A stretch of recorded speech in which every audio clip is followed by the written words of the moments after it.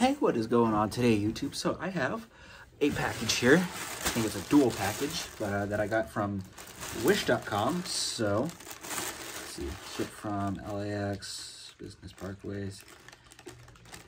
Just a whole bunch. That's just a whole bunch of shipping stuff. But let's open this up and see what our first item is. I already have a reasonable idea because, well.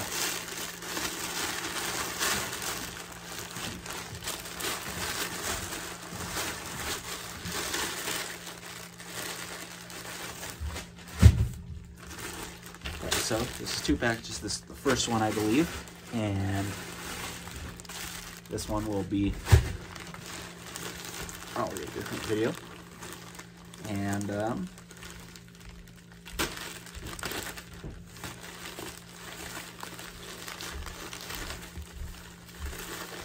well, at least we know it's not broken. So,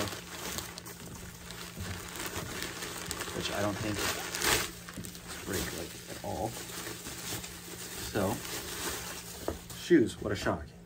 So yeah, I got these high tops off Wish.com, and yeah, they were like 20 bucks.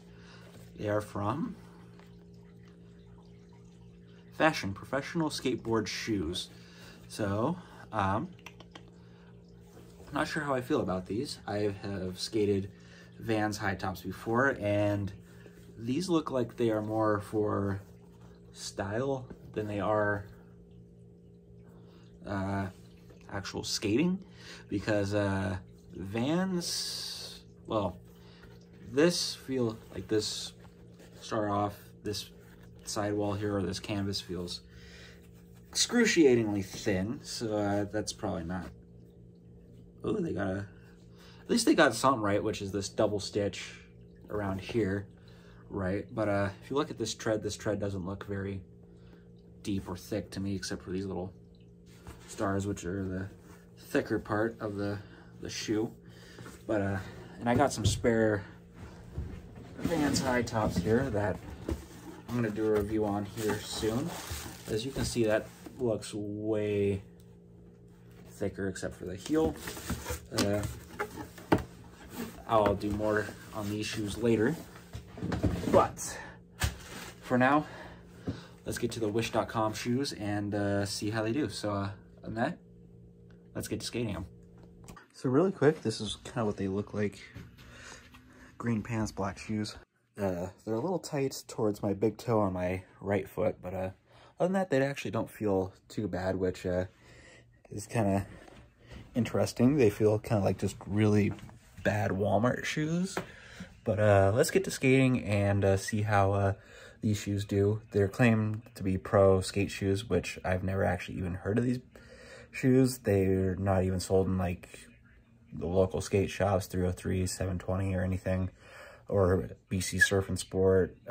Definitely, I don't know if they would sell them in Zoomies or whatnot, because I haven't been in there forever, because I just kind of quit going. But on that, let's get to skating and see how they do. And for today's board, we are skating the dinghy.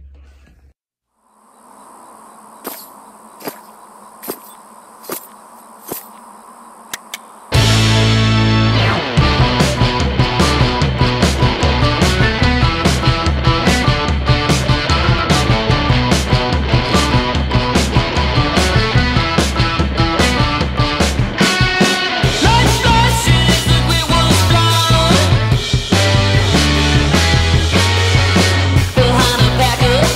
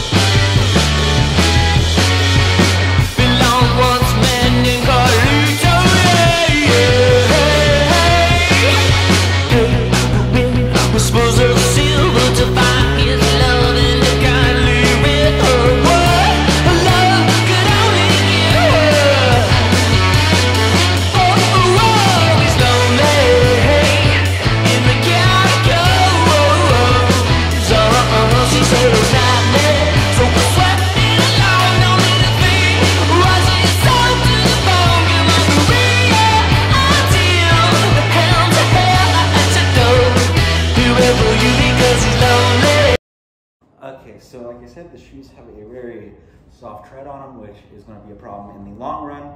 Not that I see, they're not really having too much wear yet, but then again, I have only skated them just kind of a regular round trip to, you know, Old Town Arvada, parking garage, just kind of mundane things that I would normally skate. From like my house to Walmart, from Walmart to Old Town, kind of through Old Town a little bit.